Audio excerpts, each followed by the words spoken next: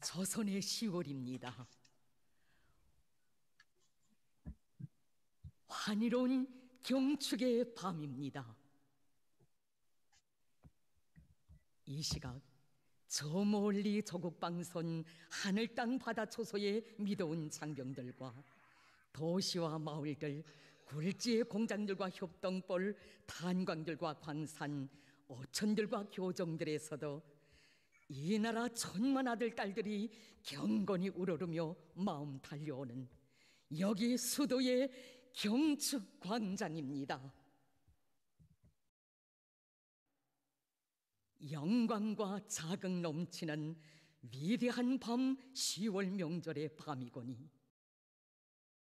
우리 얼마나 간관 경난들을 이기며 여기까지 왔던가. 더듬어 볼수록 추억 뜨겁고 새겨 볼수록 한없는 긍지의 가슴 부풀어 이 밤에로 달려온 길들을 돌이켜 봅니다. 역사의 한 시각이 한나라 한민족의 장래를 결정하기도 합니다. 해방 후 처음으로 맞이한 조선의 10월, 우리의 붉은 단기가 힘차게 나부끼기 시작한 역사의 그날이 찬란한 오늘을 안아왔습니다. 못 잊을 그날에 위대한 힘과 부흥으로 저놈 떨칠 내조국의 앞날이 기약됐습니다. 전변의 시대, 전환의 시대, 강국의 시대, 참으로 영광스러운 75년이 흘렀습니다. 허나 그 길에는 조국과 혁명, 인민의 운명을 지켜 피와 눈물과 고뇌를 걸음걸음 찍으며 약진의 대로를 한치 열어간 우리 당의 천신만고가 역력히 새겨져 있습니다. 그래서 이 밤을 밝히는 저 밝음에 우리 당이 해쳐온 세월의 모진 눈비들이 비껴오고 천만 밤을 지새운 샹도의 그 불빛들이 오려와 우리 눈곱 뜨겁게 젖어드는 것이 아닙니까?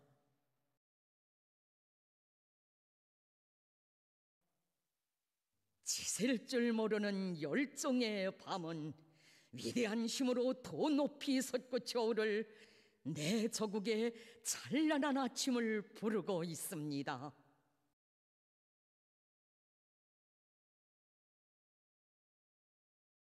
잠시 후 여기 수도 평양 김일성 광장에서는 조선노동당 창건 75돌 경축 열병식이 거행되게 됩니다. 오늘의 열병광장은 해방 후 정규적 혁명 무력의 탄생을 선포하던 역사의 그날, 마차에 기관총을 메우고 나아가던 청소한 우리 인민군대가 당의 령도 밑에 얼마나 거대한 힘을 비축하였는가를 감회 깊이 돌이켜보는 추억과 감동의 뜻깊은 장소로 될 것입니다. 이번 열병식에는 명예기병 상징 종대를 선두로 53개의 도보 종대와 22개의 기계화 종대, 총 75개의 열병 종대가 참가하게 됩니다.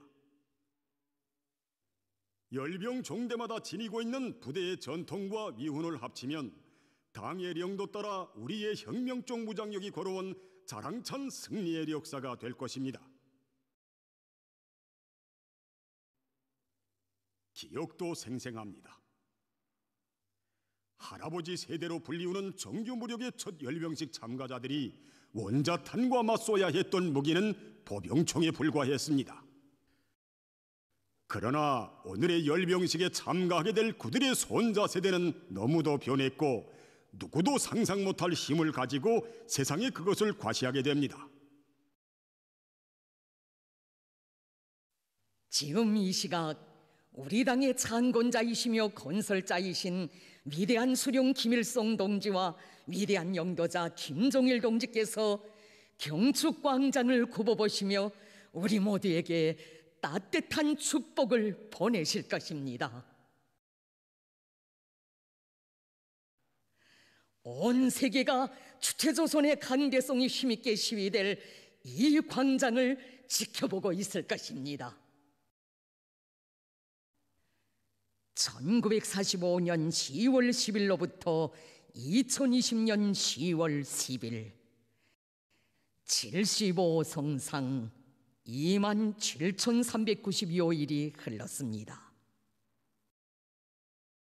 우리 당이 조국과 인민을 이끌어 이 광장까지 오는 길은 결코 순탄치 않았습니다.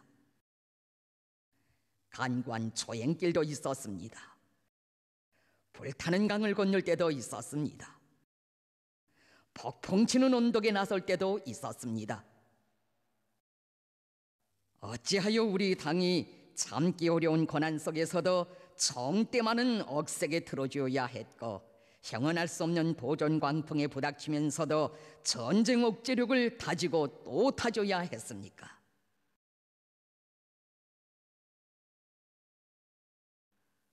이제 우리는 인민의 감 높은 지위와 존엄을 만대로 담보해줄 억척의 지지점이 무엇이며 인민에게 줄 수 있는 사랑 중에 제일 큰 사랑이 과연 어떤 것인가를 위대한 어머니의 역사 속에서 뜨겁게 안아보게 됩니다.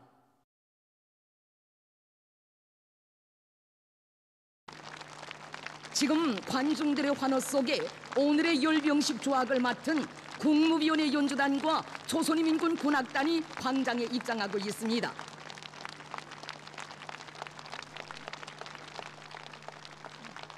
Hi, good evening from Seoul. If you are tuning into this YouTube stream, my name is Chad O'Carroll. I'm the CEO of Korea Risk Group, which is the producer of NK News, a specialist North Korea-focused publication. We have been waiting for hours for this military parade to start. It's a very unusual set of circumstances today. Normally these military parades from North Korea are shown from about 9 a.m. till about 11:30 a.m. But today it appears that the parade took place very late night, maybe between midnight and 2 a.m. So this is a very special program today. We've not done this before, but after a suggestion from one of our readers, we thought it'd be good to bring together some of our analysts to make sense of the parade as it happens live. So we've got three guests with me today. I'll just ask them to introduce themselves quickly. Ankit Panda, do you want to introduce yourself? Just let people know who you are. Sure, thanks, Chad. I'm Ankit Panda. I'm author of the recent book Kim Jong-un and the Bomb, Survival and Deterrence in North Korea, and a senior fellow at the Carnegie Endowment for International Peace. Happy to be here. Great, and we've also got Jungmin Kim here. Good evening, good morning, wherever you are. This is Jungmin Kim, Seoul correspondent in K News, and I'll be monitoring Kim Jong-un's post. And we've also got from the Netherlands, Joost Ollemans. Would you like to introduce yourself, Joost? Hi, Chad. I'm Joost, and together with my co-author, we just wrote a book on the North Korean armed forces, which is called North Korea's Armed Forces on the Path of Seung-gun. And I regularly write for a variety of websites and news agencies on the DPRK's armed forces. Great, thanks everyone. So we're currently seeing what seems to be a mixture of video clipped together of various aspects of the parade. It's unclear yet if we're going to be seeing the full show or if this is a very polished, shortened production. Ankit, can you just tell us about the significance of today and like why so many people are interested in watching this parade, just to start out?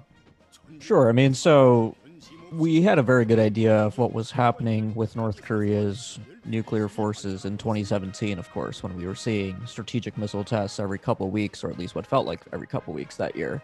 And of course, the April 15th, 2017 military parade on Kim Il-sung's birthday, Day of the Sun, was unforgettable for a variety of reasons. I mean, it was the first time North Korea showed off as much as it had. We did get two parades since then, one in February 2018, which was also remarkable for including the Hwasong-15, their largest ever missile. And we got a much more modest parade in September 2018. While diplomacy was ongoing, North Korea effectively quote, denuclearized that parade. It basically showed off no systems that were nuclear capable.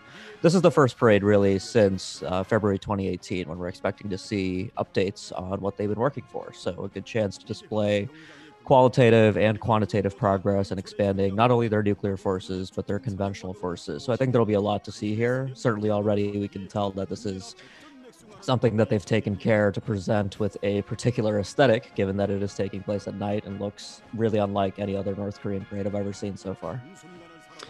Yeah, and so we were hearing from our sources in Pyongyang all through the day that they had heard fighter jets flying over Pyongyang sometime between 1 and 2 a.m.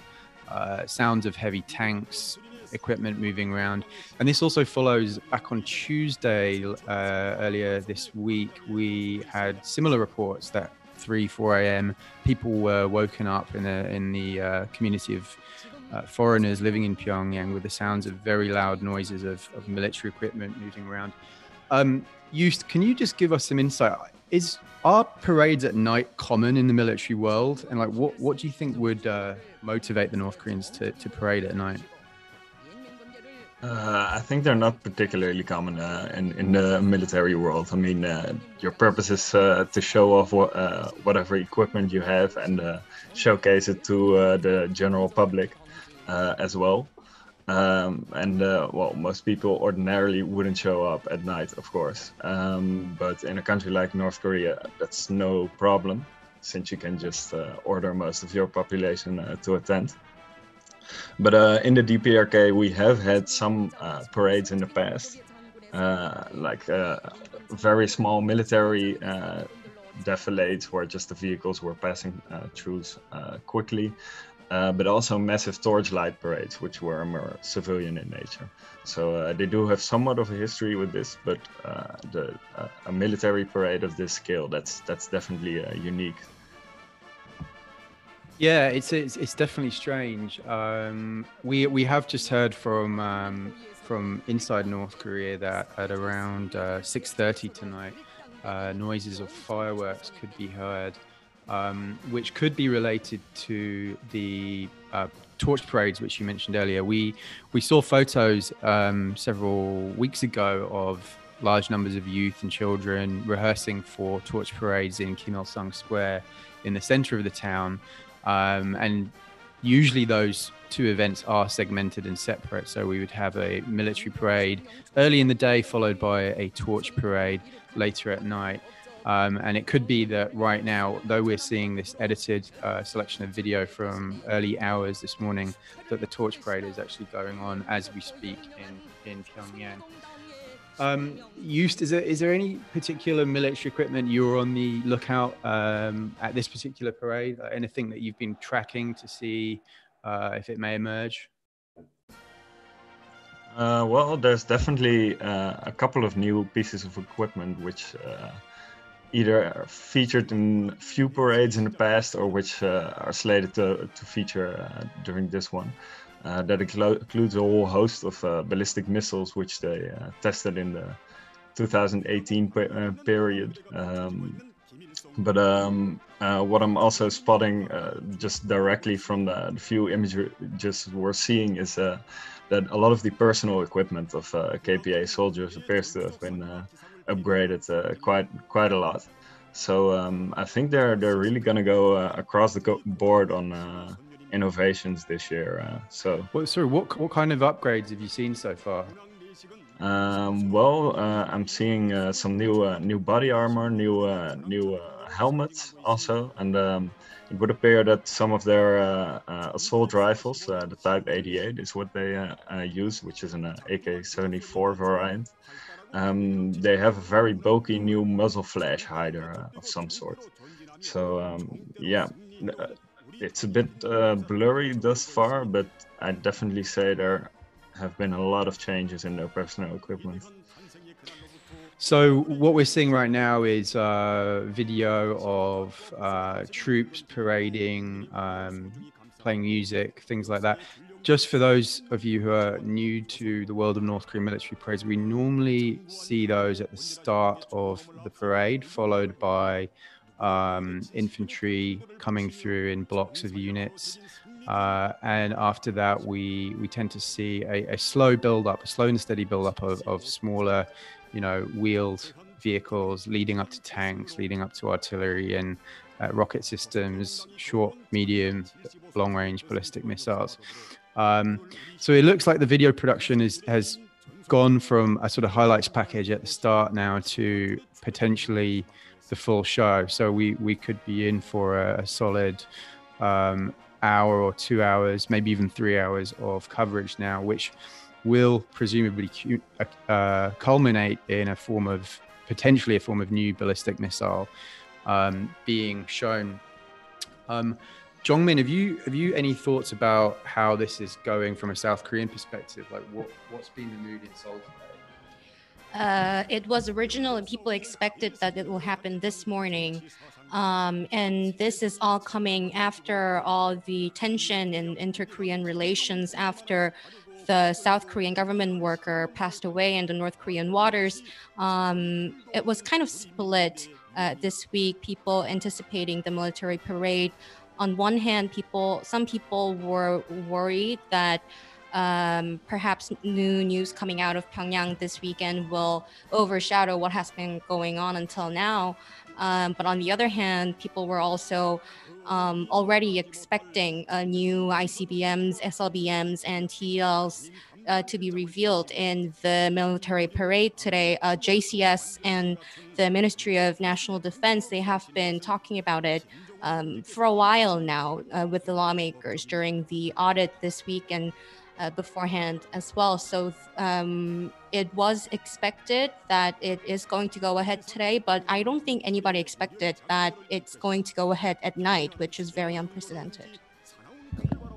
That's right. The other thing is that we are, it's been very vague as to when this parade would start. We've had no information at all from the North Koreans, which is completely normal.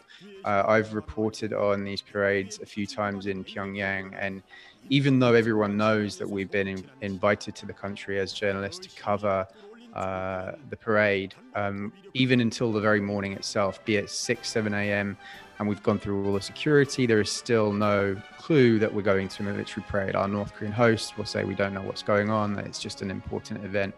So it is, it's always kept very vague. Just if you're tuning in right now, this is the NK News, NK Pro live stream of North Korea's 75th anniversary of the Workers' Party of Korea. We are a specialist North Korea website focusing on North Korea. Been doing it for about 10 years now, and I'm very happy to be joined by some of my colleagues right now. Ankit Panda, who's calling in from New York City very, very early in the morning. We've got Joost Ollemans from the Netherlands, who's a author of a recent book on North Korea's military, and Jongmin Kim, who is a Seoul correspondent for NK News. So Ankit, you've been watching North Korea's WMD program for a while. Like, what would you say is the sort of biggest? Like, how significant would you say it is? Is it a real threat to the United States right now, or is that threat still far away? Well, threats you can make sense of as capabilities plus attention, and the capabilities that North Korea has demonstrated, particularly in 2017 when it conducted 3 flight tests of intercontinental range ballistic missiles, 2 Hwasong-14s and 1 Hwasong-15 in November 2017, North Korea showed that it could deliver a nuclear weapon to the U.S. homeland, and that was a significant milestone. So that capability, I think, was something manifestly and qualitatively new that year.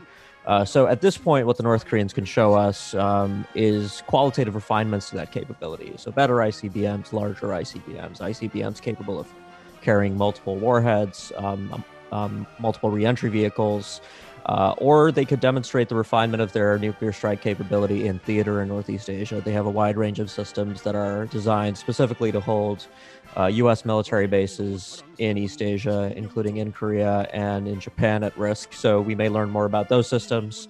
Something I'm looking for in particular is evidence of quantitative growth, which, pre-parade satellite imagery suggests that the North Koreans are going to parade more transporter reactor launchers, or TELs, that's the launch vehicles for ballistic missiles. They're going to parade more than they ever have before. So that, I think, will be an interesting evolution of the threat from North Korea, since we'll make discussions about things like preemption, deterrence in the United States, South Korea and Japan are very different. It matters if North Korea has 4 to 6 ICBMs versus if they have, let's say, 10 plus, 15 plus today.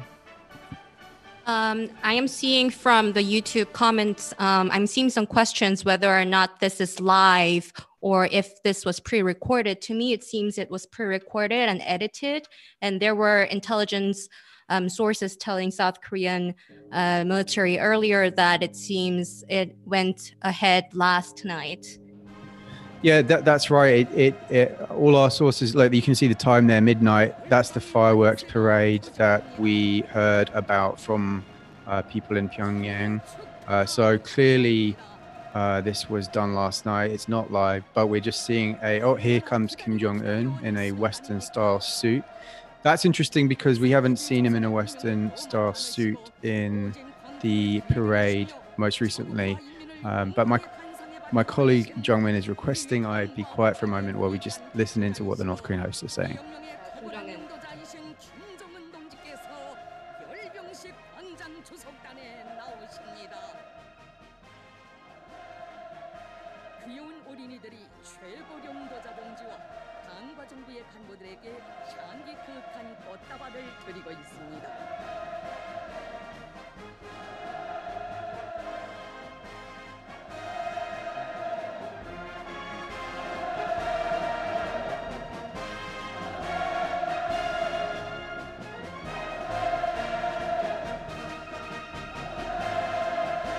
So yeah, that's Kim Jong-un entering with his trademark music.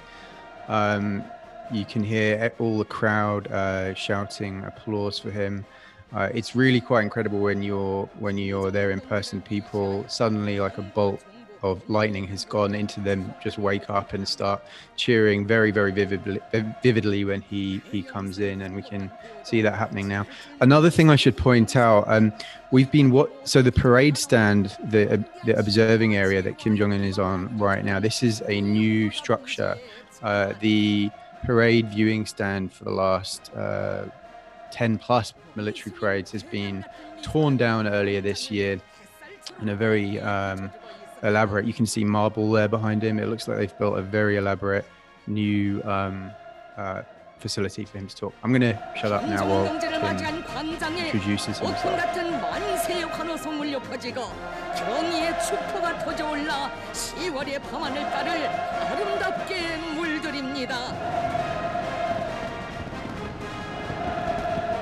하늘땅을 침감하는 저 만세의 환호, 수령 숭배의 저 폭발, 누구나 가슴속에 꽉 차있는 생각. 얼마나 기다려왔습니까? 위대한 당신을 모시기 위해 얼마나 기다려온 영광의 순간입니까?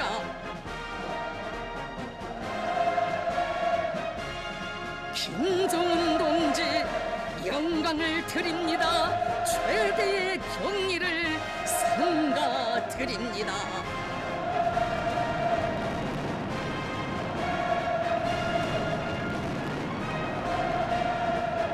10월의 밤하늘가를 붉게 물들이며 터져오르는 저 척포, 천지를 침감하는 만세의 환호.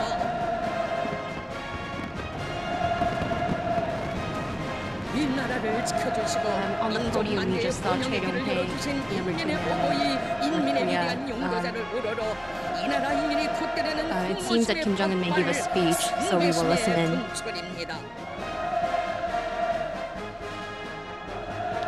창제적인 예주와 비범한 용도로 우리 당을 태양의 조남으로 빛나는 주체의 혁명적 당, 인민의 삶과 행복과 미래를 지켜주는 어머니 당으로 강화 발전시키시고. Another interesting observation, you can see no masks being worn by any of the attendees in this parade, nor the military. It suggests there's a lot of confidence in North Korea right now about the COVID situation. I'm going to be quiet again. It looks like Kim's about to speak. We will, when Kim delivers his speech, we're going to keep quiet, and then we'll give you a quick summary from Jungmin, who will be translating and just give you an insight into what he's saying. 조선노동당 중앙연회 정치국 상무위원회 위원이며 당중앙 군사위원회 부위원장이며 당중앙연회 부위원장인 리병철 동지, 조선노동당 중앙연회 정치국 상무위원회 위원이며 조선민주주의인민공화국 내각 총리인 김덕훈 동지, 조선노동당 중앙연회 정치국 상무위원회 위원이며 조선민주주의인민공화국 공무위원회 부위원장이며 당중앙연회 부위원장인 박봉주 동지가 주석단에 자리 잡았습니다. 김재룡 동지, 리일한 동지, 최희 동지, 박태덕 동지, 김용철 동지를 비롯한 당중앙 지도기관 성원들이 주석단에 나왔습니다. 박정천 동지, 김수길 동지, 김종관 동지를 비롯한 군부의 지휘성원들이 주석단에 나왔습니다. 당과 정부, 군부에서 오랜 기간 사업한 로 간부들이 초대석에 자리 잡았습니다. 초대석에는 조선노동당 장군 75돌 경축 대표들이 자리 잡고 있었습니다.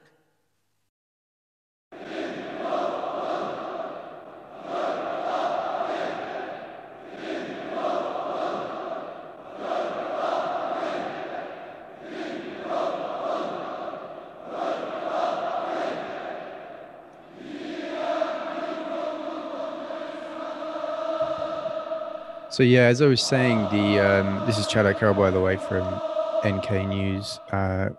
You can see no one is wearing any mask, and this really does seem to suggest that the country is very confident that it is indeed COVID-free. There's been a lot of question marks as to whether there could be coronavirus in North Korea, but as one precaution, almost 2 months before this parade started taking place, the North completely tightened its existing shutdown of the country. They implemented shoot to kill orders within a 1 to 2 kilometer range along the borders of China and South Korea. And as some of you will know, there was a recent evidence of this in the sense that a South Korean who was trying to allegedly defect to North Korea by swimming was shot several hours after he arrived in North Korea and killed. These are all thought to be part of North Korea's very intensive efforts to keep coronavirus out of the country before this parade. Mainly, we believe, so that the parade itself doesn't act as a kind of super spreader event. If there is one person at this parade or 2 people who are infected with coronavirus, it could be extremely damaging for the legitimacy and reputation of the Workers' Party of Korea. So every precaution has been taken thus far, but it's very interesting to see, paradoxically, that there are no masks being worn here. 지위에 올려 세워준 위대한 당에 드리는 인민의 탐없는 찬가의 미알입니다.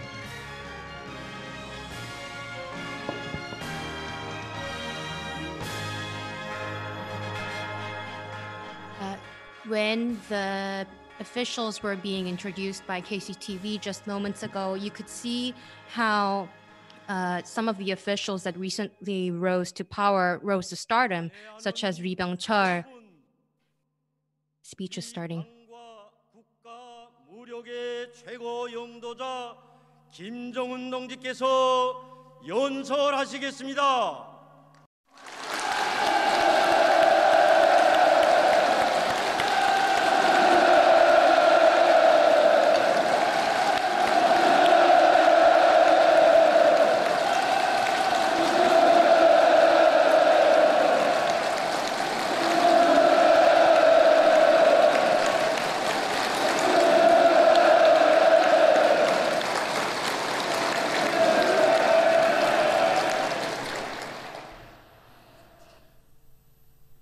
경사스러운 10월 명절을 맞이한 온 나라 전체의 인민들과 인민군 장병들, 사회안전군 장병들과 노농조기군, 붉은 청년군의대 대원들, 당 창건 75돌 경축 대표들과 평행시민 여러분, 영광스러운 10월 명절 열병식에 참가한 열병부대 지휘관 전투원 동무들, 친애하는 동지들,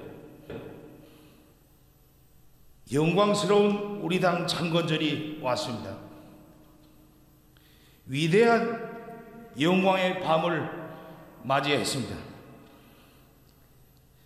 왜서인지 유례없이 간구했던 이해에 맞는 당 창건절은 이 영광의 밤이 드디어 왔다는 사실만으로도 너무도 감격스럽습니다.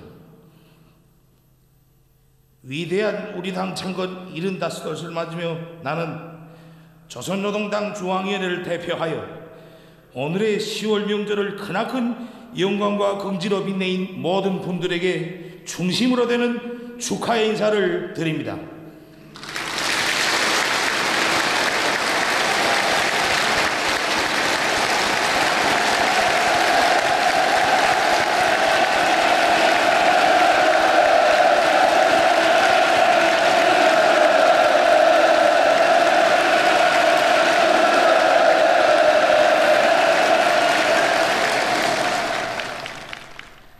전체 우리 인민에게 뜨거운 감사와 축하의 인사를 삼가드립니다.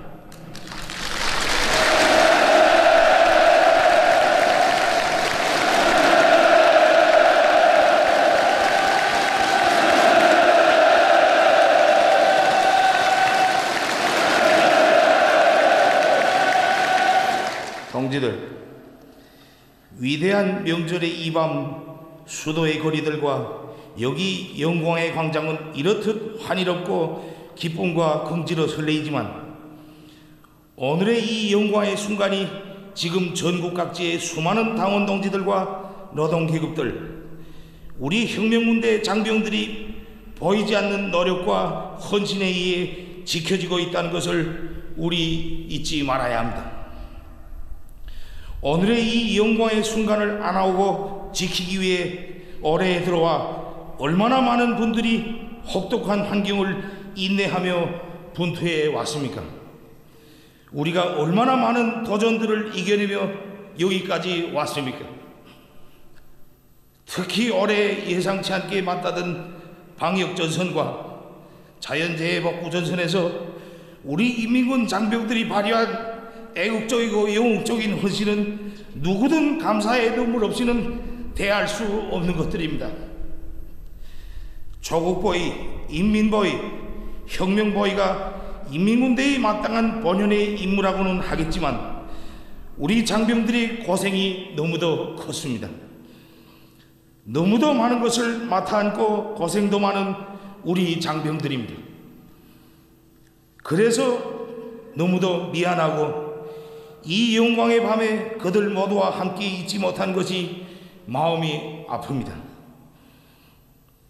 바로 지금 이 시각에도 수많은 우리 부대 장병들이 영광의 이 김일성 광장에 오지 못하고 국가의 안전과 인민의 안녕을 지켜 방역 전초선과 재복구 전선에서 용감히 싸우고 있습니다. 우리 군대는 이처럼 적대 세력들의 군사적 위협뿐만 아니라 방역과 자연과의 투쟁과 같은 돌발적인 위협에도 국가 방위의 주체로서 자기 임무를 훌륭히 수행하고 있습니다. 우리 국가와 인민에 대한 그들의 열렬한 충효심에 최대의 경의를 드리며 전군의 모든 장병들에게 뜨거운 감사를 보냅니다.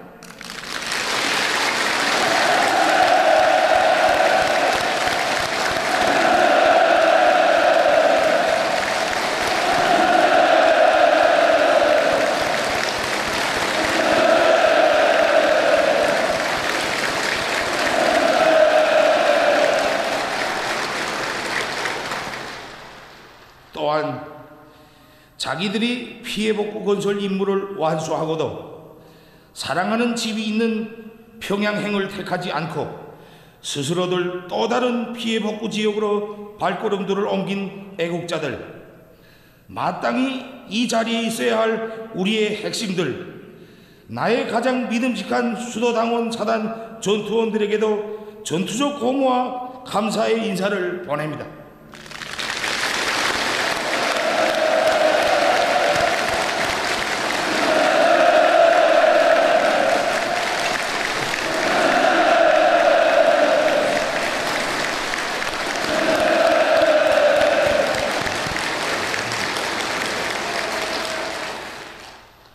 그리고 전국의 모든 근로자들에게 전투적 인사와 감사를 보냅니다.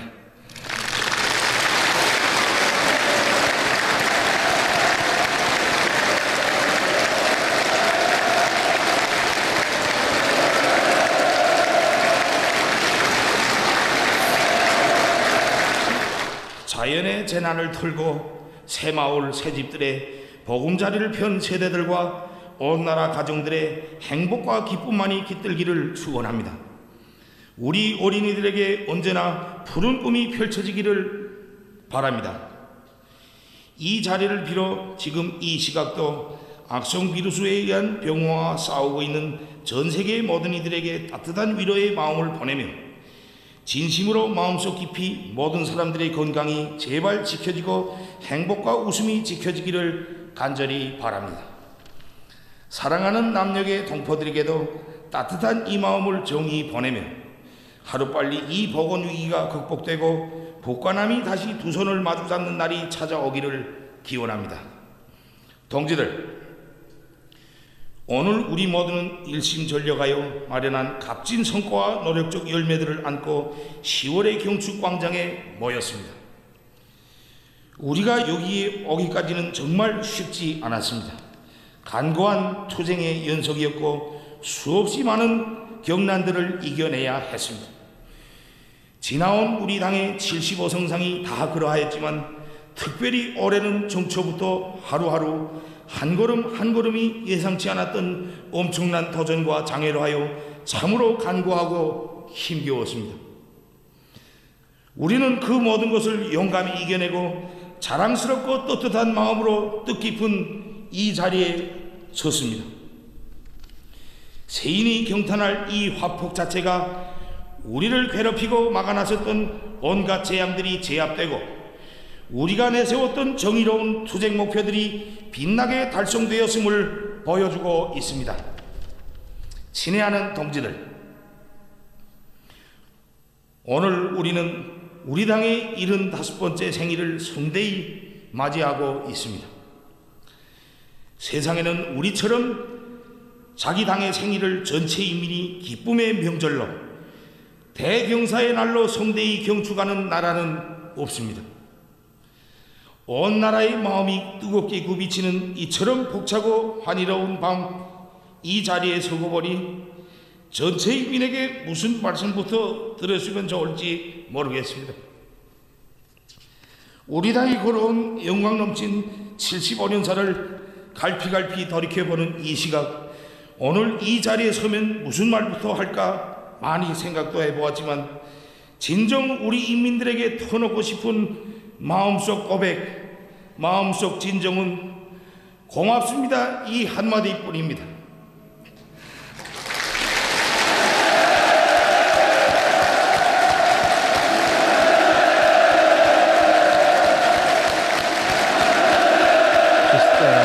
We're going to be providing some food to the Kim Jong-un, very emotional,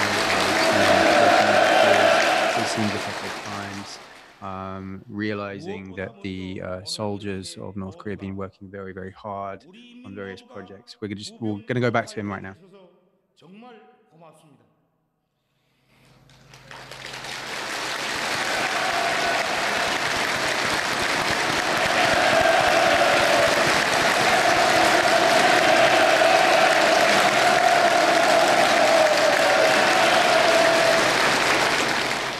이 말씀은 꼭 드리고 싶었습니다.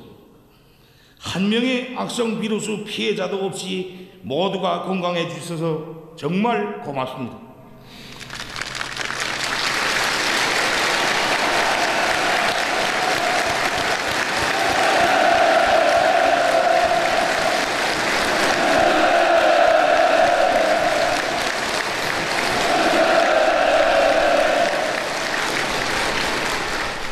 세상을 무섭게 휩쓸고 있는 몹쓸 전염병으로부터 이 나라의 모든 이들을 끝끝내 지켜냈다는 이 사실, 우리 당이 응당마땅히 해야 할 일이었고 응당한 성과라 해야겠지만도 왜서인지 지켜냈다는 이 감격의 기쁨에 눈앞이 흐려지고 모두가 건강하신 모습을 배우니 고맙습니다 이 말밖에 할 말을 더 찾을 수가 없습니다. 세상이 놀라지 않을 수 없는 오늘의 이 승리는 우리 인민들 스스로가 이루어낸 위대한 승리입니다.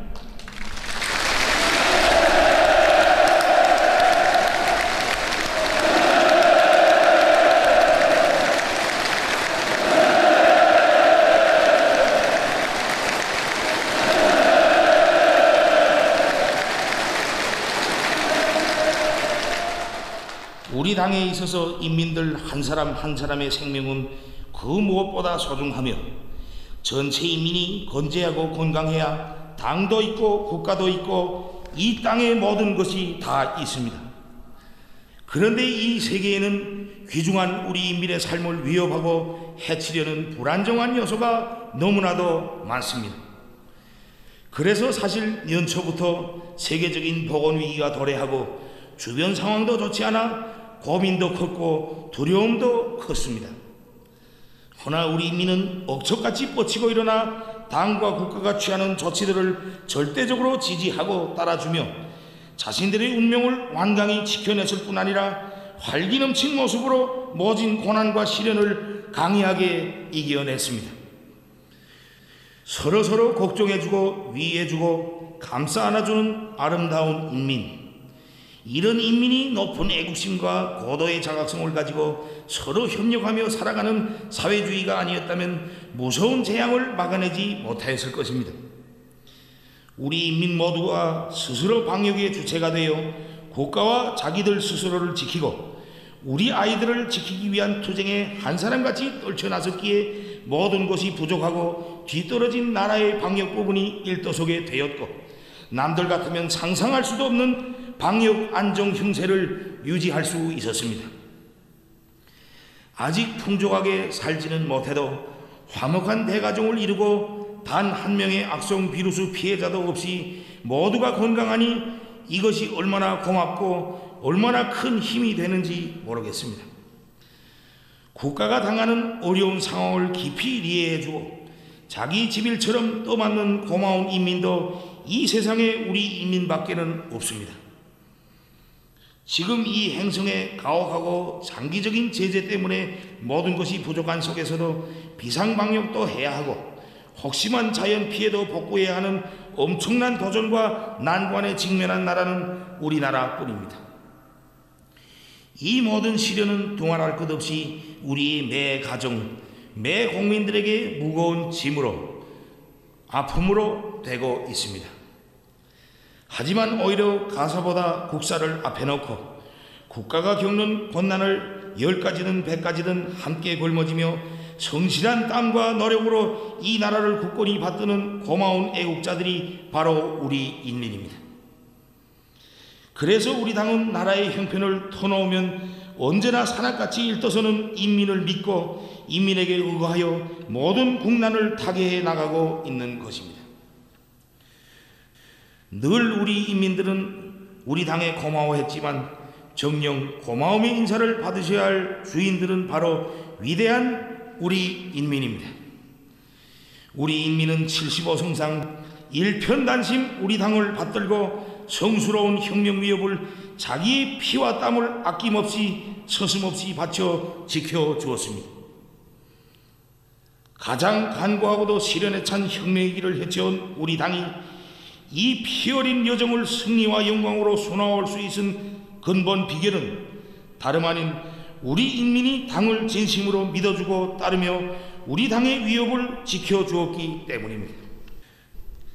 언제나 현명한 스승이 되어 지혜와 슬기를 주었고 무한한 힘과 용기를 안겨주었으며 결사적으로 옹의하고 성심으로 받들어주며 당의 구상과 노선을 빛나는 현실로 만들어준 역사의 전능한 창조자인 위대한 우리 인민을 떠나서 어찌 우리 당의 영광 넘친 75년사에 대하여 한순간인들 생각할 수 있겠습니까?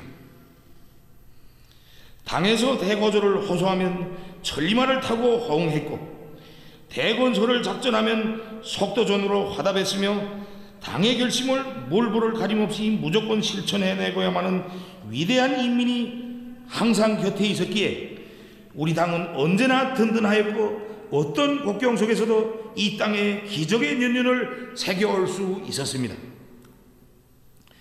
나는 진함없는 충효심과 굴할 줄 모르는 투지, 성실한 노력으로서 세상 풍파를 다 뚫고 넘으며 위대한 10월 명절을 승리의 단상에 떠올린 우리 인민의 모습에서 앞으로 75년이 아니라 750년, 7500년이라도 당을 따르고 지켜줄 하늘같은 힘을 온몸으로 뿌듯이 받아안게 됩니다. 동지들, 하늘 같고 바다 같은 우리 인민의 너무도 크나큰 믿음을 받아안기만 하면서 언제나 제대로 한번 보답이 따르지 못해 정말 면목이 없습니다. 제가 전체 인민이 신임 속에 위대한 수령님과 위대한 장군님의 위협을 받들어 이 나라를 이끄는 중책을 지니고 있지만 아직 노력과 정성이 부족하여 우리 인민들이 생활상 어려움에서 벗어나지 못하고 있습니다. 그럼에도 우리 인민들은 언제나 나를 믿고 나를 절대적으로 신뢰하고 나의 선택과 결심을 그 무엇이든 지지하고 받들어주고 있습니다. 설사 그것이 더 큰 고생을 각오해야 하는 것이라 할지라도 나와 우리 당에 대한 인민의 믿음은 언제나 무조건적이고 확고부동한 것으로 되고 있습니다. 이렇듯 강렬하고 진정 어린 믿음과 고무 격려는 나에게 있어서 그 어떤 명예와도 바꿀 수 없고 수억만 금에도 비길 수 없는 가장 소중한 제부이며 두려움과 불가능을 모르게 하는 무한대한 힘입니다.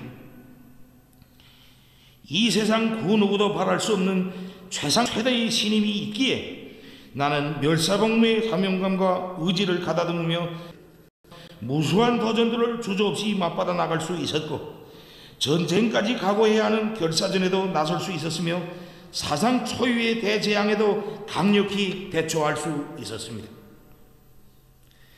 이런 훌륭한 우리 인민을 섬기고 모시고 투쟁하는 것을 무상의 영광으로 간직하겠습니다.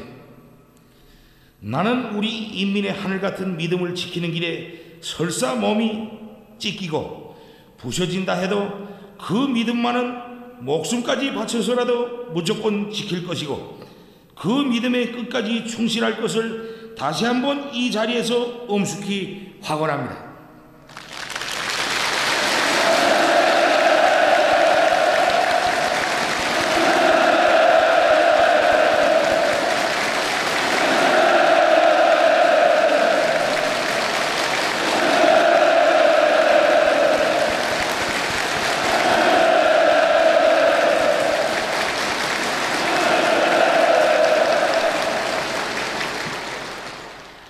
존경하는 나라 전체 인민들 여러분, 정말 고맙습니다.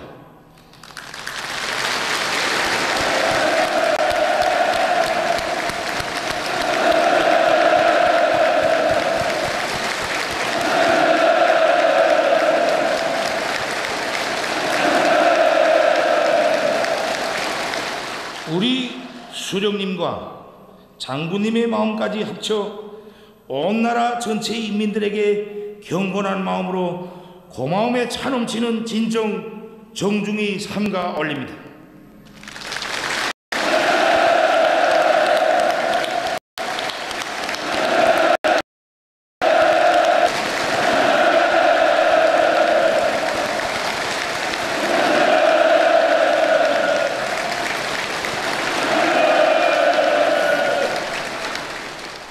동지들, 우리 인민을 억척으로 지키고 더 높이 떠받들며 부름없이 잘 살게 하는 것은 나와 우리 당의 제일 사명이고 확고부동한 의지입니다. 우리 당은 이미 우리 인민이 존엄이고 생명인 사회주의를 굳건히 수호하고 우리 인민이 영원히 전쟁을 모르는 땅에서 자자손손 번영할 수 있게 평화수호를 위한 최강의 군력을 비축해 놓았습니다. 위풍당당히 정렬한 오늘의 이 열병 대오는 조선노동당이 자기의 혁명군대를 어떻게 키웠는지 또한 그 군대의 위력이 얼만큼 강한지 똑바로 알 수 있게 할 것입니다.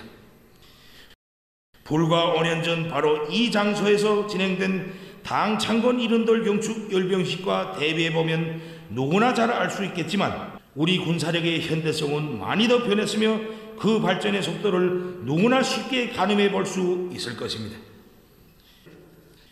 우리는 자기 당의 혁명 사상으로 튼튼히 무장하고 자기 혁명利益에 전적으로 복무하는 충실하고 강력한 국방과학기술대군과 군수노동계급을 가지고 있습니다. 우리의 군사력은 그 누구도 넘보거나 견주지 못할 만큼 발전하고 변했습니다. 우리가 직면하고 있거나 맞다둘 수 있는 그 어떤 군사적 위협도 충분히 통제 관리할 수 있는 억제력을 갖추었습니다. 우리의 군사력은 우리식, 우리의 요구대로, 우리의 시간표대로 그 발전 속도와 질과 량이 변해가고 있습니다.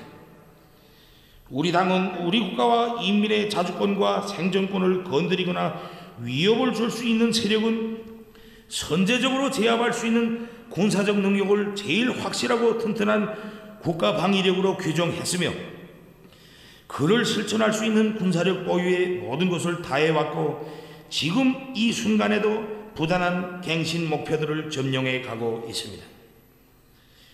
우리는 적대 세력들에 의해 지속적으로 가중되는 핵 위협을 포괄하는 모든 위험한 시도들과 위협적 행동들을 억제하고 통제 관리하기 위하여 자의적 정당 방위 수단으로서의 전쟁 억제력을 계속 강화해 나갈 것입니다. 국가의 자주권과 생존권을 지키고 지역의 평화를 수호하는 데 이바지할 우리의 전쟁 억제력이 결코 남용되거나 절대로 선제적으로 쓰이지는 않겠지만 만약 그 어떤 세력이든 우리 국가의 안전을 다쳐놓는다면 우리를 겨냥해 군사력을 사용하려 든다면 나는 우리의 가장 강력한 공격적인 힘을 선제적으로 총동원하여 응징할 것입니다.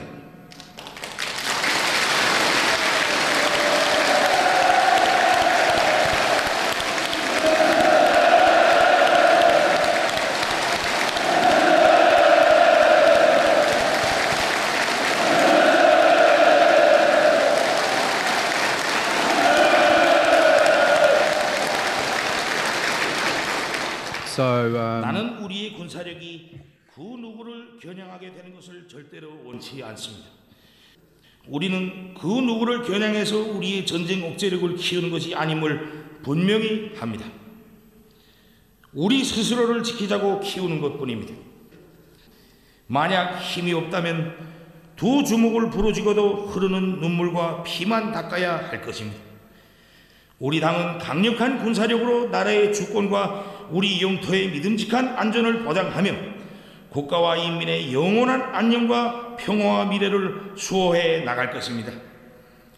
동지들, 조선노동당의 혁명사상으로 무장하고 조국과 인민에게 무한히 중요하며 우리 인민의 힘과 넋이 깃든 강력한 최신 무기들로 장비한 혁명 무력이 있기에 그 어떤 침략 세력도 절대로 신성한 우리 국가를 넘볼 수 없으며 조선인민의 앞길을 감히 막지 못합니다.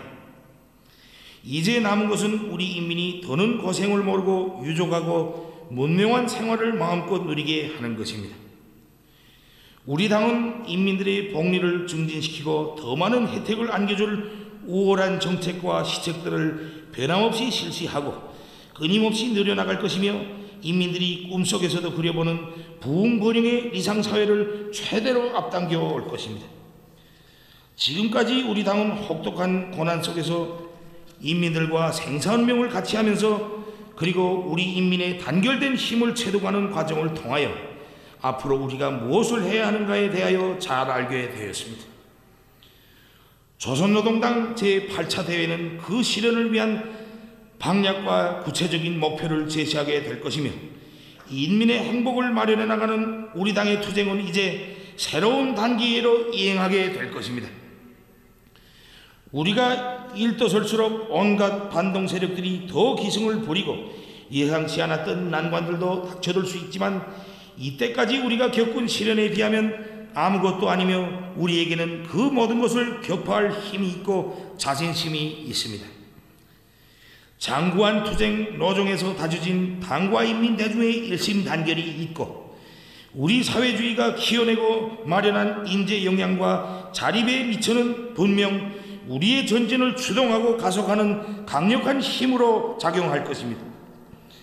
남들이 겪어보지 못한 무수한 고난과 시련의 고비들을 넘어오면서 남들이 엄두도 낼 수 없는 모든 것을 다 해낸 우리 당과 인민은 더 큰 용기와 신심, 비상한 열정과 각오를 가지고 새로운 발전과 번영회로의 진군을 시작할 것입니다.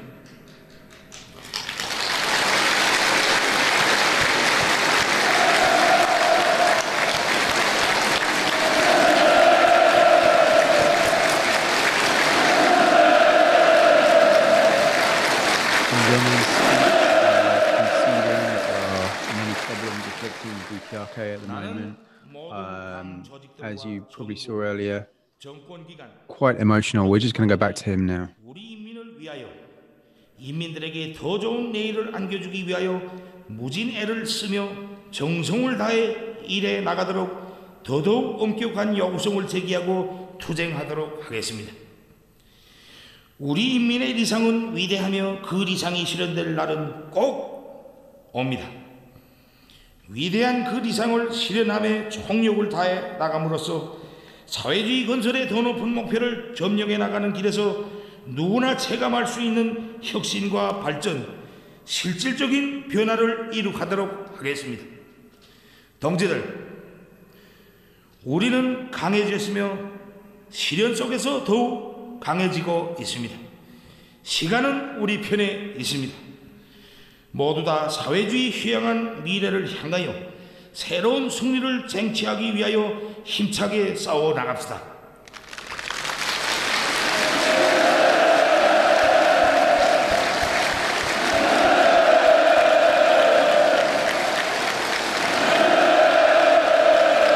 So Kim Jong-un is talking about the grave economic problems afflicting the DPRK right now, or North Korea. COVID-19 problems, the country is totally isolated. He's back. We will continue. One moment. 그리고 변함없이 우리 당을 믿어주시는 마음들의 충심으로 감사를 드립니다.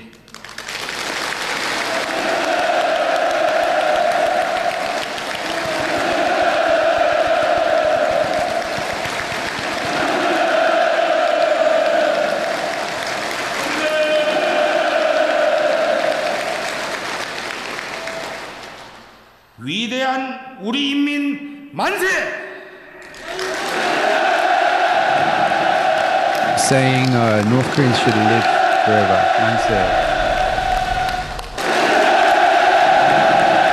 And you can see the fireworks going off in Pyongyang. Just a reminder, this is taped late last night, probably around almost 1 a.m. I'd say by this stage, given the tape's been rolling almost an hour since the broadcast started. Now, Kim Jong-un's speech is over. I'm going to pass the mic over to Jongmin Kim, who is our sole correspondent here at NK News. She's been carefully transcribing everything so far and can give us a brief summary of what's being said. I had a rough transcription just now. The main theme of today's Kim Jong-un speech was how much hardship North Korea has been going through this year, including COVID-19 prevention efforts, flood damages, and multiple typhoons.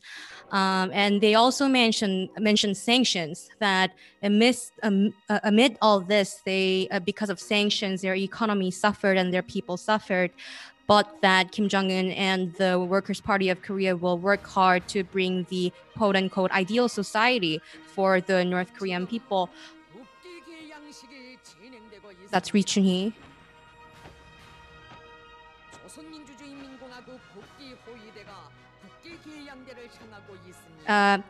So yes, the main theme was how much hardship they have been going through, and Kim Jong-un led his speech starting with how sorry he feels for the soldiers of the country.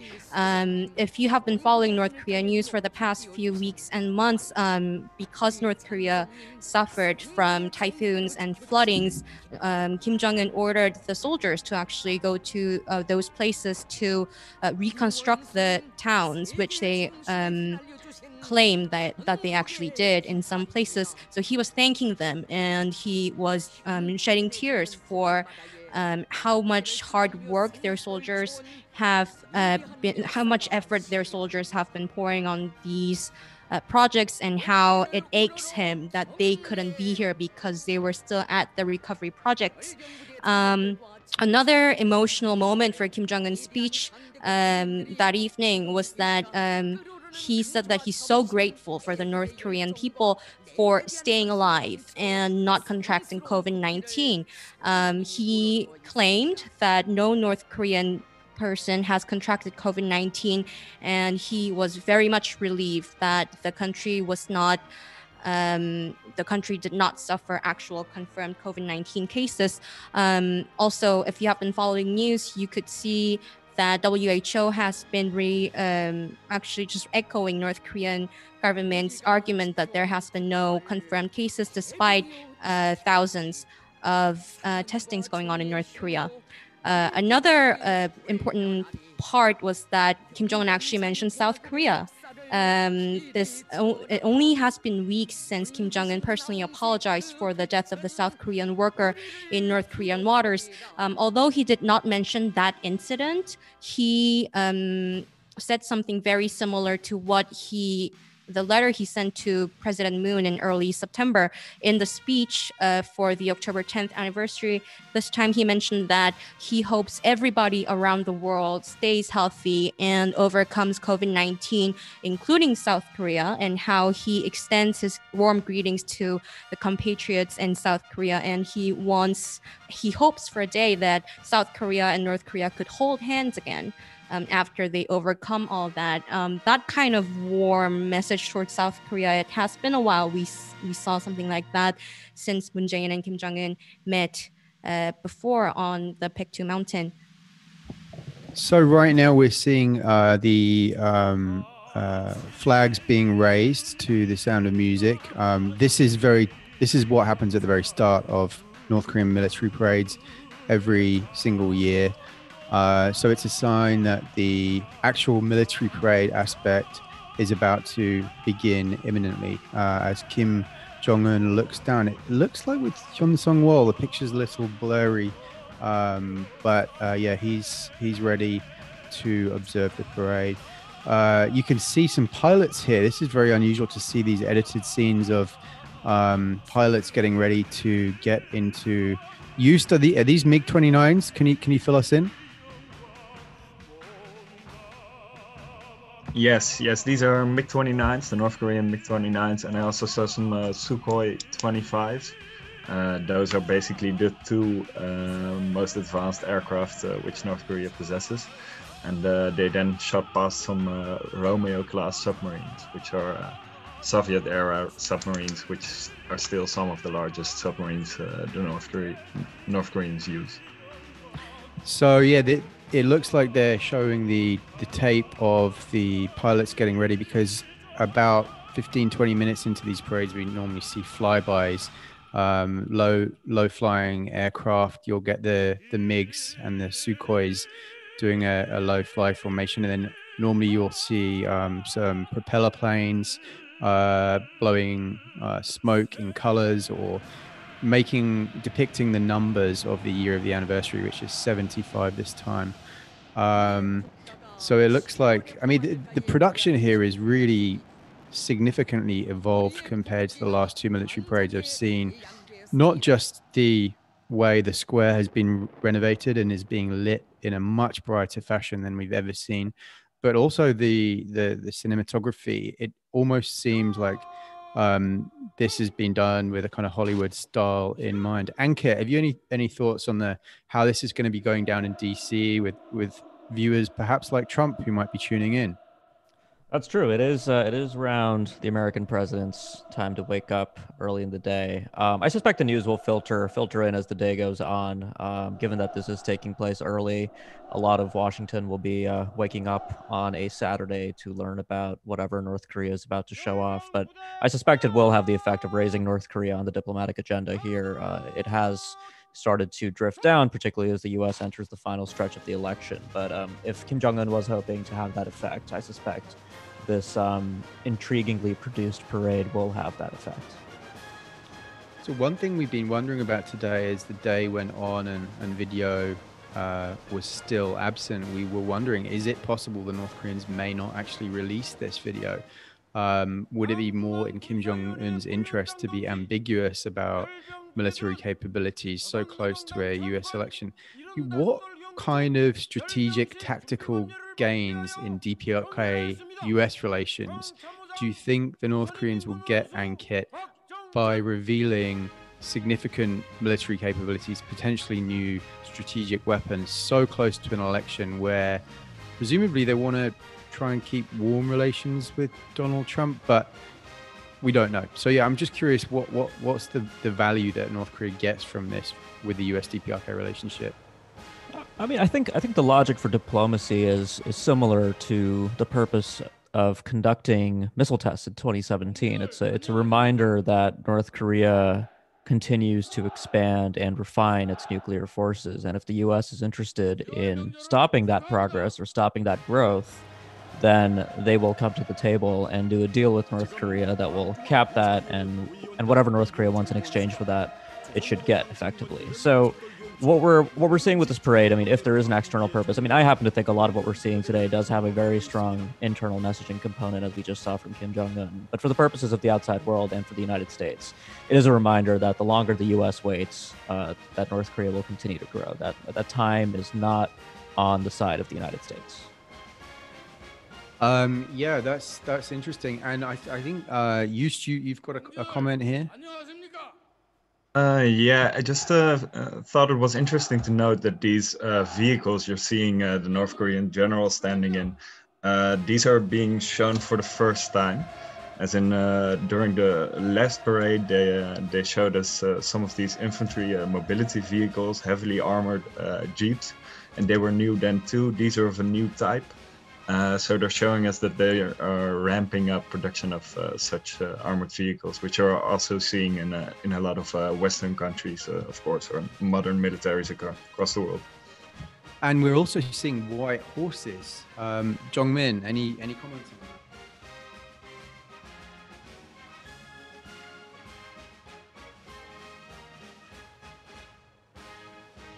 Horses, which showed up in the trade data, and maybe that points to how they were actually using that for the military parade. We are not sure as of now if they used those horses before. Anybody who can comment on that?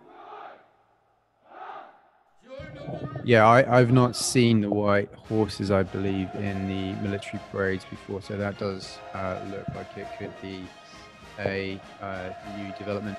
Now, you'll have heard us talking earlier on about Kim Jong-un being emotional about the state of the economy, what's going on in North Korea broadly. Just for those of you who are unfamiliar, this has been a really tough year for North Korea. We've seen the country under chronic sanctions since 2017, which former US ambassador to the United Nations, Nikki Haley, in 2017 said would basically prevent North Korea exporting almost 90% of the value of its entire normal exports.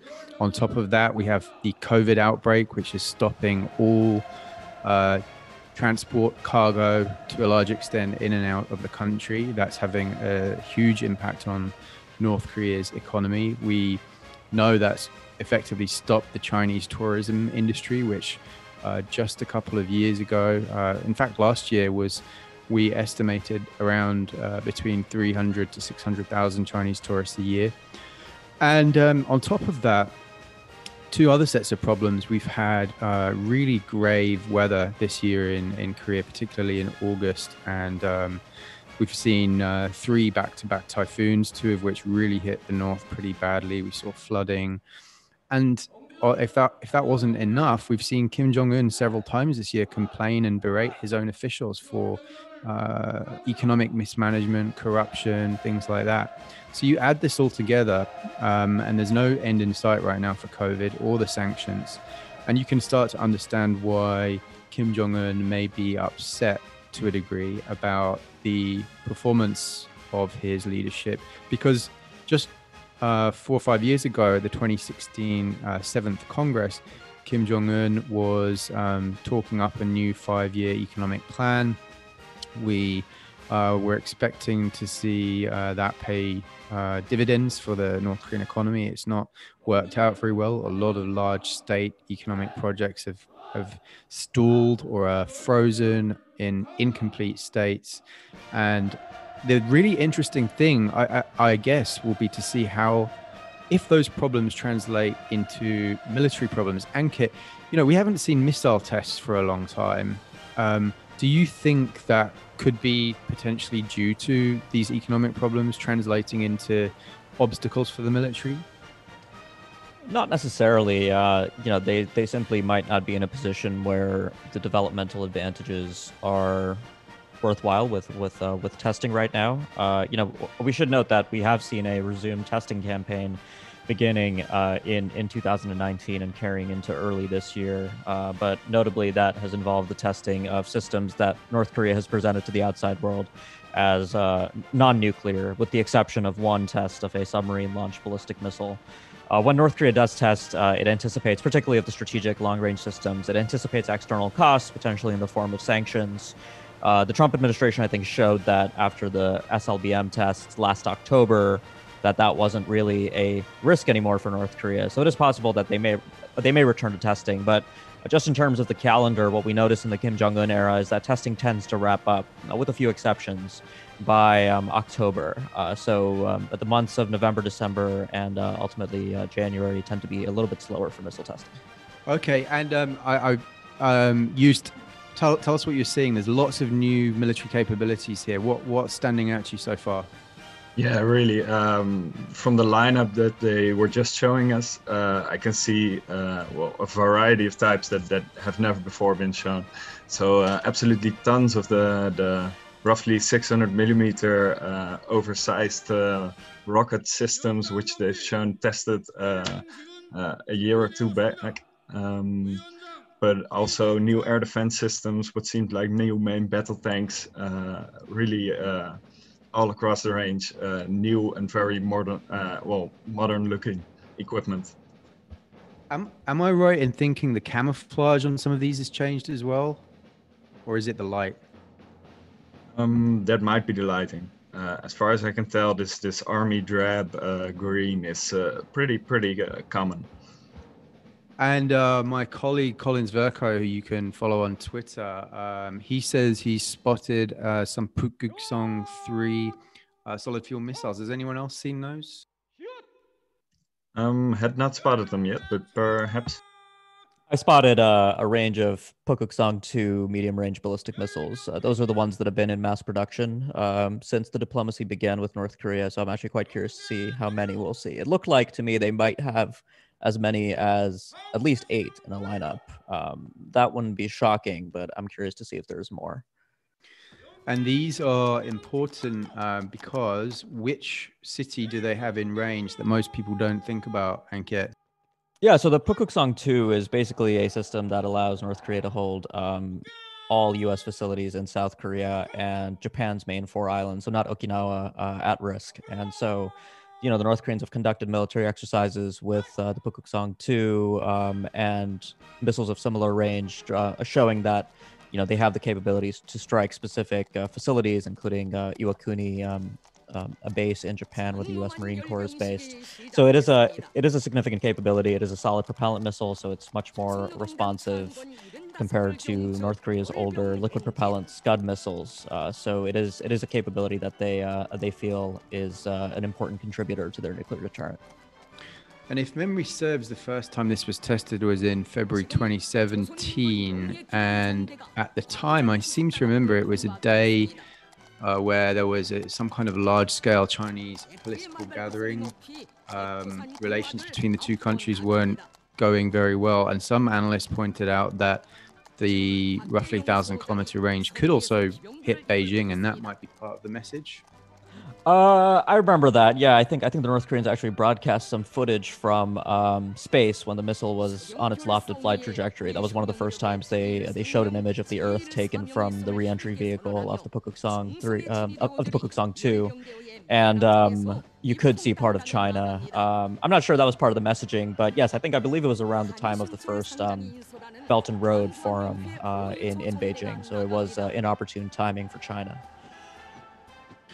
Yeah, I seem to remember some other tests that year which took place on the dates of Chinese political gatherings. I think one was something relating to leaders in Africa. I was in Beijing at the time, and I remember Tiananmen Square was closed off in anticipation of this gathering, and we got to the airport the day after the test, and I remember reading on the plane back to Seoul, I think it was People's Daily, and there was zero coverage whatsoever of this North Korean missile test that had clashed on the exact same day as this political gathering in Beijing. So yeah, those were the days when relations between China and North Korea not so good.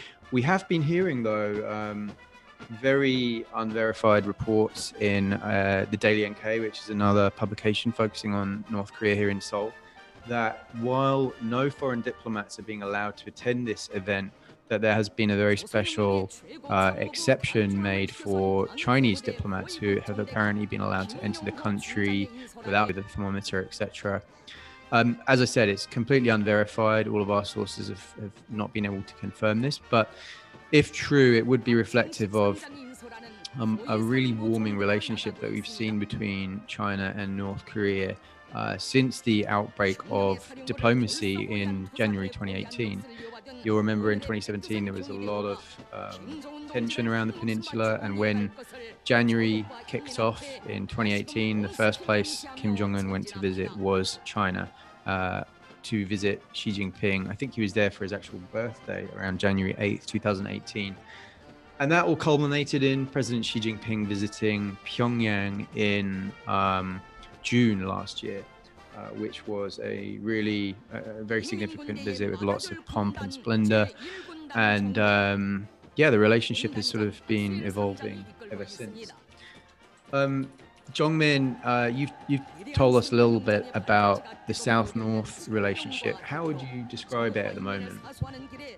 In general, well, we should remember that there was a very important escalation of tensions in June when they blew up the Inter-Korean Liaison Office. After that, although Kim Jong-un suspended military actions against South Korea, which was, by the way, it seemed like Kim Yo-jong's project, it was pretty quiet for a few months. But then just last month, a few weeks ago, because of the shooting and killing incident in the North Korean waters, it almost escalated again. But right afterwards, because the United Front Department, which is in charge of South Korea affairs in North Korea, they explained their version of the story. Although it was a little bit different, it involved some apologies in South Korea just day after they issued very strongly worded statement. They reverted back to saying that they take Kim Jong-un's apology sincerely.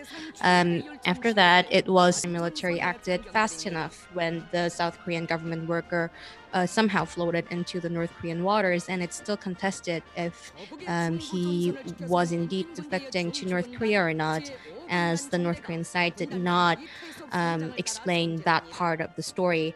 While I have the mic, let me explain just a little bit what Kim Jong-un in his speech mentioned about military power. We are seeing all these soldiers marching and weaponries in the military parade right now. And Kim Jong-un's logic for arranging all this is that he wants to show the people and the world that for the past 5 years, since the 70th anniversary military parade, how much they have developed and how much modernized their weaponry has become. And he directly said that if you quote unquote, if you compare it to the 70th anniversary military parade, you will clearly see. So this is definitely something meant for the outside world to see. as well. Another interesting thing that he mentioned about military power is that North Korea currently has the deterrent to control and manage any and all military threats that North Korea is facing. Kim Jong-un did not mention any specific countries like United States or South Korea or Japan or whatever. But this was very similar to what Kim Jong-un has been saying in the December plenum.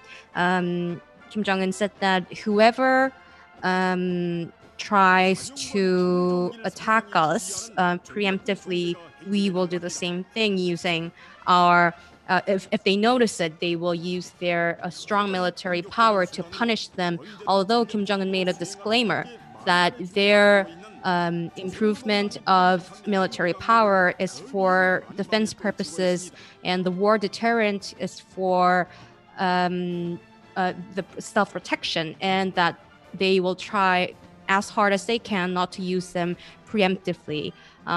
He mentioned nuclear threats as well, although also not referring to any specific countries. And he also mentioned that it seemed like he's trying to stay low-key a little bit about this. He said that the military power that North Korea is trying to develop, it's not for the sake of targeting anybody else, but it's just for the sake of deterrent. So all in all, to me, it seems that Kim Jong-un tried not to stay away from being overly provocative, it seems. Anki, a few thoughts on that nuclear doctrine? Yeah, so we've been trying to piece together North Korea's precise nuclear doctrine from a range of sources. There's a 2013 law that codifies a bunch of things about the conditions under which North Korea might use nuclear weapons. We have information on targeting from not only various missile tests, but other propaganda events, most famously in 2013, when North Korea released, quote, the map of death that showed a number of targets in the United States. But it's interesting to hear Kim Jong-un, rule out things like a preemptive strike. There has been some confusion in the past about North Korea potentially declaring, no first use, that it wouldn't use nuclear weapons first. I think that that's a little overstated. The North Koreans tend to emphasize a negative security assurance, so they claim that they will never use nuclear weapons against a state that doesn't have nuclear weapons and a state that isn't allied with a state that has nuclear weapons. So that's bad news for South Korea and Japan, who do benefit from American extended deterrence.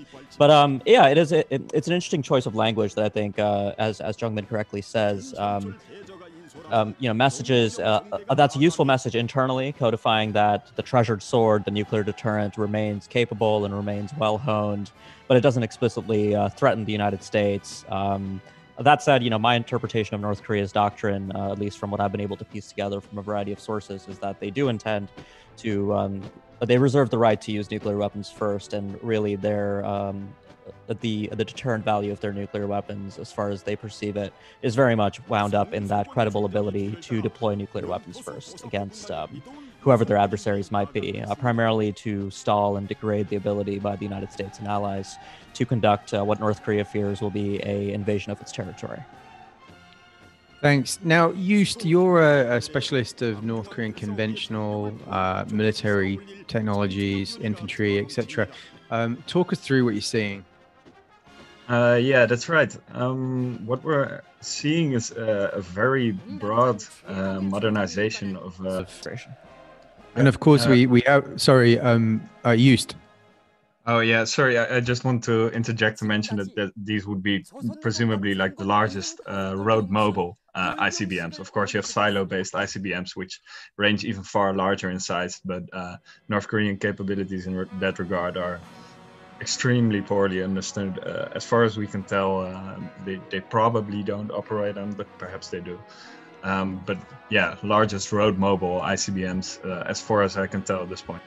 Yeah, it might be anywhere. And the North Koreans have a unique tendency to, no country has deployed liquid propellant strategic missiles like North Korea has. Countries that deploy liquid propellant ICBMs tend to prefer them to remain in silos for ease of handling. But North Korea continues to show us that they keep going larger and larger. So I would say the two big takeaways are this new strategic weapon that we saw at the end of the parade, and the Pukguksong 4A, implying continued solid propellant progress. Those are the two that really stood out to me for at least as far as the strategic forces are concerned. Now, I've got a few more questions for you both, and Jongmin, my colleague sitting next to me. But just a reminder for those of you tuning in, we are watching the end credits right now. This is an NK News remix, if you will, of the parade with live commentary from NK Pro contributors, including Ankit Panda and Joost Ollemans of Oryx, both of whom will be providing text-based analysis for NK Pro within the next 24 hours, really breaking down everything we have seen. And Jongmin Kim, as I said, is my colleague who's been here, a Seoul correspondent, sharing translations and views from South Korea. And on that, I just want to go back to you, Ankit. We did see 2 engine tests in December last year. Tell us about the length of the engine burn time and what that might mean for these new Hwasong 16 ICBMs. I don't know what we will call them, but what's your sense on that? Yes, I mean, first of all, presumably this would be the Hwasong 16. It certainly bears many of the characteristics of the Hwasong 12, Hwasong 14, Hwasong 15 design aesthetic. Appears to be based on the Hwasong 15. So we did see, shortly before Kim Jong-un at his speech at the 5th plenary of the 7th Central Committee of the Workers' Party made reference to a new strategic weapon. We saw 2 engine tests at the liquid propellant engine static test stand at Sohae, overseen by the Academy of National Defense Science of North Korea. No images were released, very little information was released, but both tests were described as important. One of the tests had a very long engine burn time, much longer than what would be necessary for a conventional stage in a liquid propellant ICBM. We had a few theories about why that might have been the case. There has been a big focus on reliability in North Korean language and talking about strategic forces. Not only does North Korea care about demonstrating certain capabilities, but it wants to signal that its deterrent is reliable. So it is possible that North Korea was testing the engine that is really at the foundation of these systems, the Soviet-derived RD-250 variant liquid propellant engine that they first tested in March 2017. They may have been testing that engine for a longer burn time to see if certain indigenously manufactured components were holding up to the task.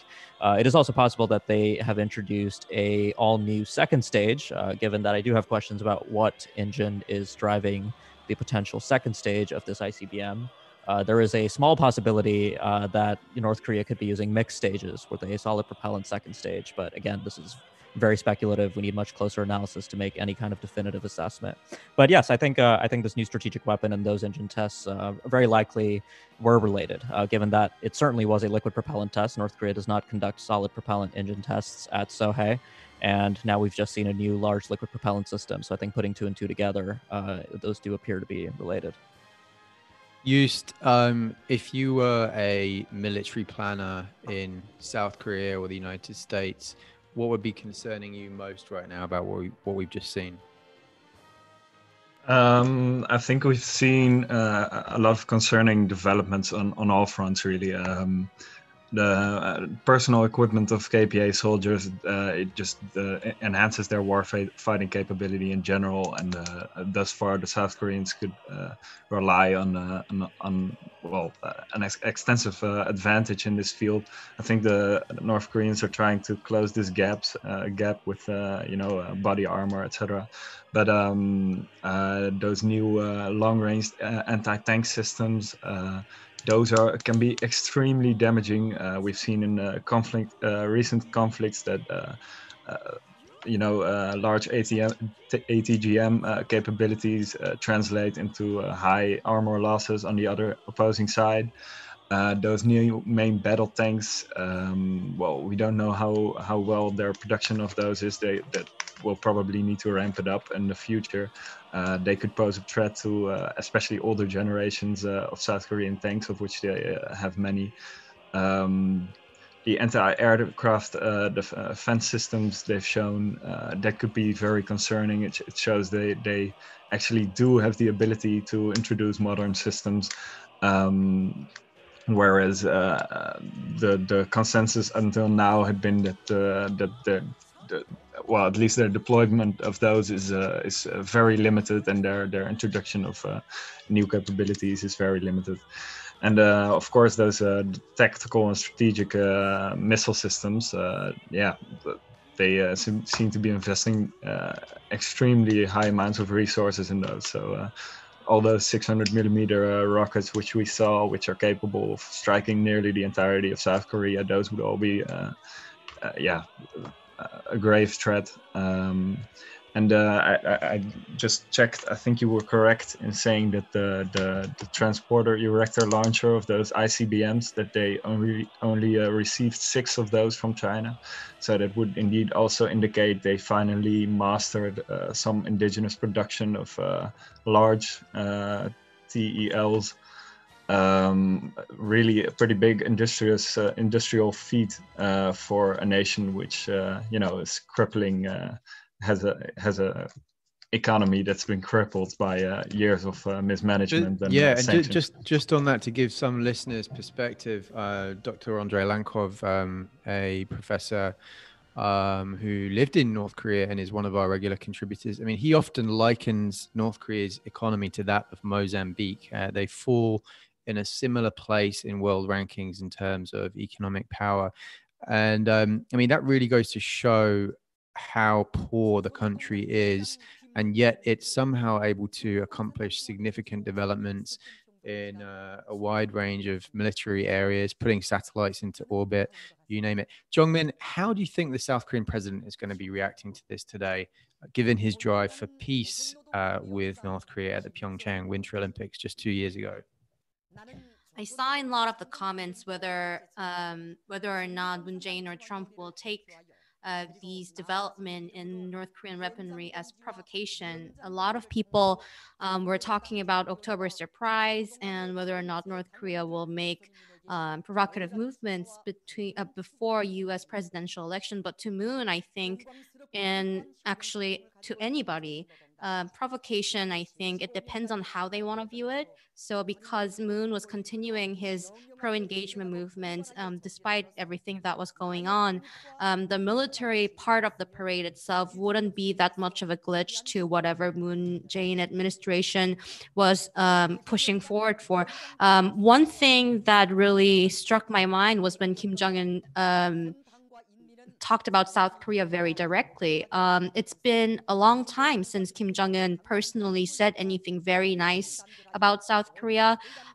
Since the failure of Hanoi summit, the relations soured between the two Koreas as well, and the escalation of tension. It led to the North Korean statements even talking about dropping out of inter-Korean agreements after losing faith in what South Korea can actually do. But today, Kim Jong-un actually directly mentioned that he is looking forward for that day when South Korea and North Korea can hold hands again. And that's a very symbolic message to Moon Jae-in administration, because they were actually holding hands on Baekdu, right? And these Minjok thing, these Korean people thing, the symbolic messaging, I think it was very much intended, and how Kim Jong-un framed it as a warm greeting about COVID-19 prevention measures. I think it sort of signals that maybe inter-Korean engagement and cooperation may start at one point in the close future as well, because Moon will take this as a signal for North Korea wanting to engage with South Korea as well.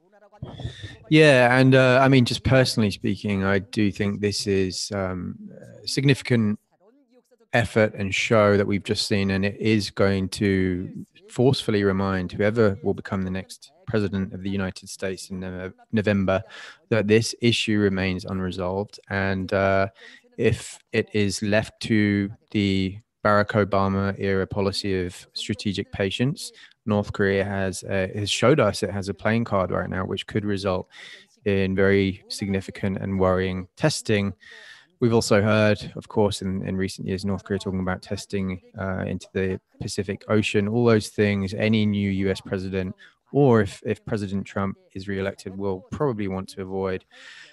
With that, as we wrap up, I'd love to hear some final thoughts. Ankit, how about you? Let's hear your concluding analysis. No, I think just to reiterate the point that you made, I mean, the Singapore Declaration, where Kim Jong-un signed his name onto a piece of paper saying that he would work towards the denuclearization of the Korean Peninsula. I think tonight's parade just tells us, I mean, how far we've come just since that summit, and North Korea very much continues to show progress despite all measures taken by the international community to stymie its economy. It remains committed to nuclear weapons as the cornerstone of its national defense. And of course, that's not to underemphasize the new conventional weapons we've seen, but really, I think the big picture here is that North Korea's nuclear forces continue to grow. I mean, this is the 5th ICBM design that we've seen North Korea parade through Kim Il-sung Square. And I think it's quite likely that this one is slated for testing, unlike the first 2 ICBM designs that they showed off in parades. So it looks like the the Hwasong 14, Hwasong 15, and now apparently what may be the Hwasong 16 are going to be the topic of conversation for weeks and months to come. Joost, what's your assessment overall?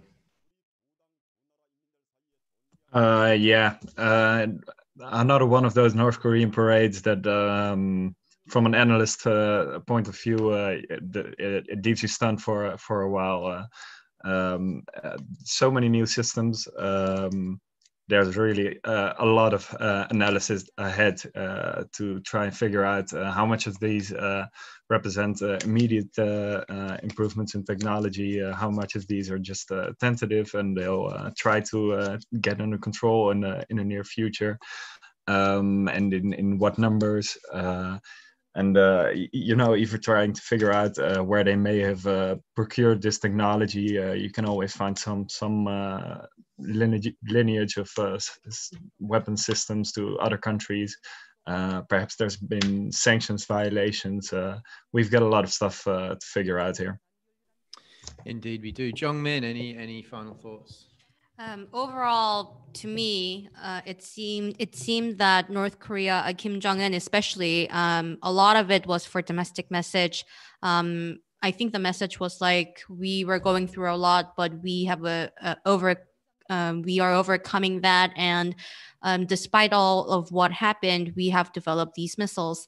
One thing that stood out to me is that they didn't really mention Pyongyang General Hospital, which was due October 10th, unless I missed anything.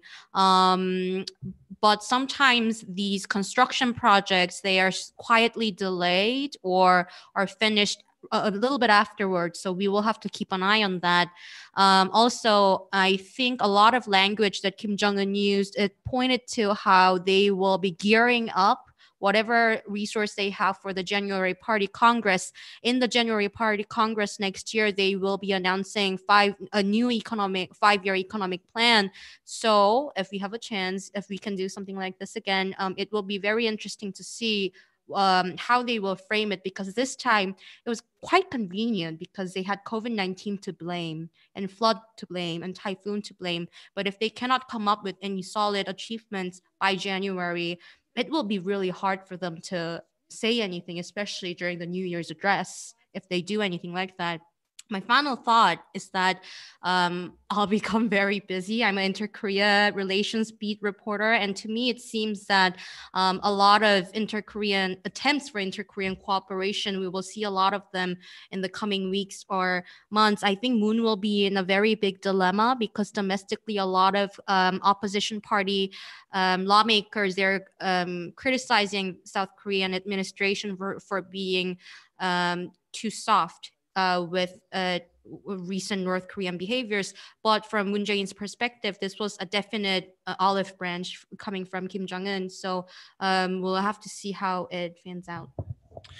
I just, thanks all for your comments. All of this just brings me back to Kim Yo-jong, Kim Jong-un's sister, who she was commenting about the U.S. Independence Day celebrations back in July, earlier this year. Thinking about it now with the hindsight that we have, it almost seemed like it was sarcastic. We all know President Trump was trying to have a military parade at some point, and she was commenting in that letter to President Trump in her remarks, stating that it would be lovely for him to send a DVD so they could check the US fireworks display. And it really does look tonight or last night like the North Koreans have far eclipsed any US Independence Day celebration I've ever seen. We've seen far more military equipment revealed today than any other parade in DPRK history, and I think this one is going to go down in the history books.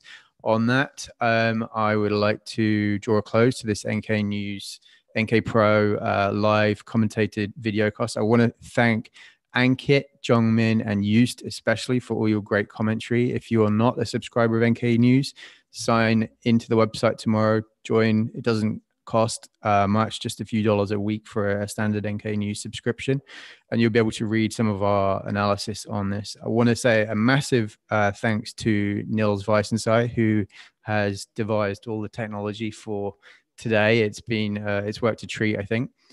We couldn't have done it without him. Also want to thank Collins Verco, Michelle Choi, and our editor Kelly Kasulis, all of whom have been working hard today to help with coverage. And last but not least, I want to thank my wife, Julia Jungmin, for all the support and our new baby layout. I know I've not been here today, but I hope you understand why. Lots of love. All right, on that, I just want to wrap up and say thanks everyone for tuning in. And yeah, we will be back maybe in Pyongyang next time. Okay, with that, thanks everybody.